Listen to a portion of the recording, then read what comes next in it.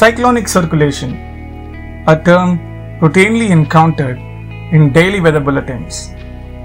What is it and how does it affect the weather pattern for any given region?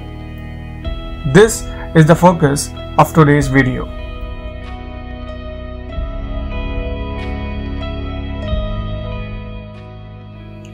The swirling motion of air, and known as wind, is what gives us what we all know as the weather. Winds are a direct result of differential heating over ocean and land and the rotation of the earth. For an observer positioned in a non-rotating frame of reference in the northern hemisphere, Earth's rotation would be perceived as anti-clockwise, and in the southern hemisphere it would be clockwise. The swirling moment of air or wind flow in either clockwise or anti-clockwise direction gives us cyclonic and anticyclonic motions. If wind flows in the same direction as the rotation of the earth, then we have a cyclonic system, or also known as the low pressure system. When wind flows in the direction opposite to the rotation of the earth, we have an anticyclonic system or a high pressure system. To put this in perspective for our Indian subcontinent, anti-clockwise motion of winds in the northern hemisphere is associated with a low pressure system. The clockwise motion of wind would mean a high pressure. A low pressure area is a region where the air pressure is lower than the surrounding regions. Now, what causes the formation of low pressure? Simply put, a low pressure region arises when there is warming on the surface. As the air rises, it pulls the wind towards this warming region to fill the void. As the wind flows, it comes from a larger area to a smaller area. From the well-known continuity equation, as the area reduces, the wind speed increases, which results in the low pressure area.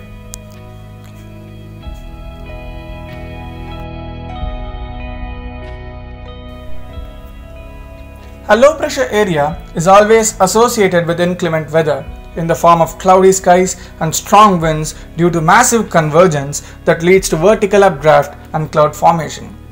A well-known example is a cyclone, which initially starts as a low pressure area, a process called cyclogenesis.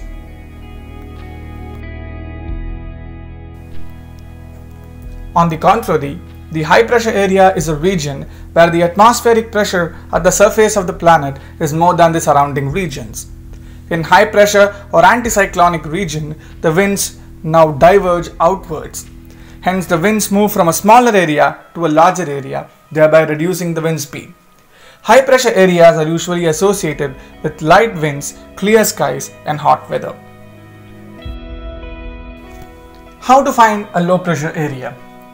Earlier, Met departments very frequently would release what was called the synoptic charts. And based on that, newspapers would inform the public whether a low pressure has formed or not. Now, with the advent of technology, things have become easy.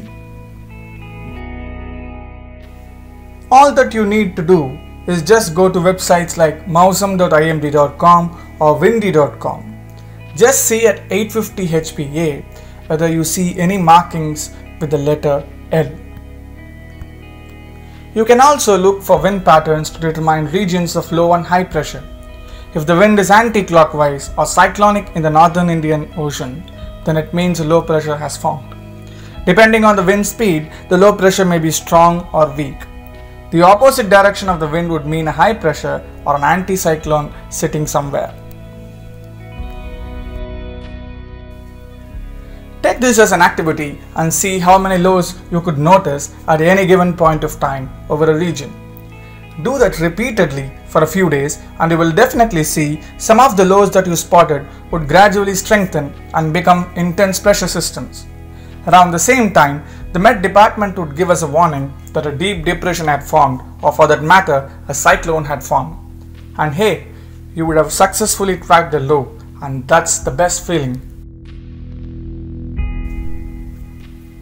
But remember one thing very clearly.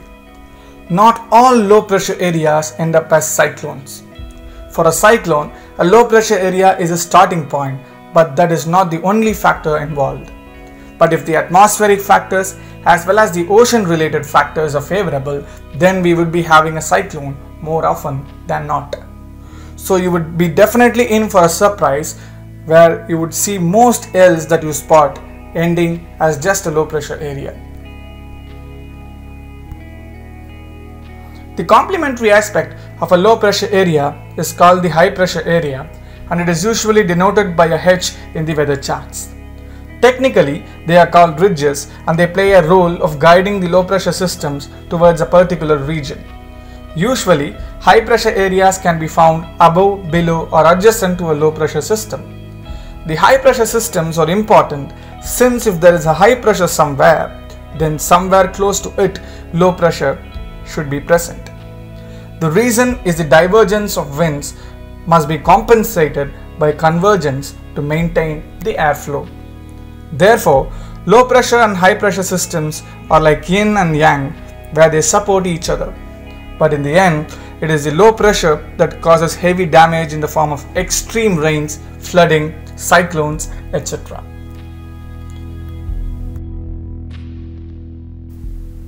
A low pressure area is a starting point of complex weather systems. And for a weather enthusiast, understanding is one thing, but identification of a low pressure system is the most important basic thing to do, without which we would not have the clarity about depressions, deep depressions or cyclones.